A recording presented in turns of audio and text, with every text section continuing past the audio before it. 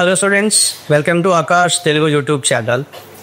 So today we are going to discuss force on a moving charge in magnetic field. Formula is F is equal to BQE sin theta. Vector form తీసుకున్నట్లయితే F equal to QB cross P. So the direction of the magnetic force we can specify by Fleming's left hand rule or right hand thumb rule. So stretch your forefinger, central finger and thumb finger of left hand mutually perpendicular. Point your forefinger in the direction of magnetic field, central finger in the direction of velocity of the charge. Then your thumb finger gives the magnetic force on positive charge. If the charge is negative, force will be opposite to left hand thumb. Right hand thumb. Point your core fingers of right hand in the direction of velocity of the charge. Then curl your fingers from velocity to magnetic field direction. Then your thumb gives the direction of force on positive charge. Okay students, ఇలాంటి మరిన్ని videos కోసం please like, share and subscribe. So please comment in the box next what chapter you want, what topic you want.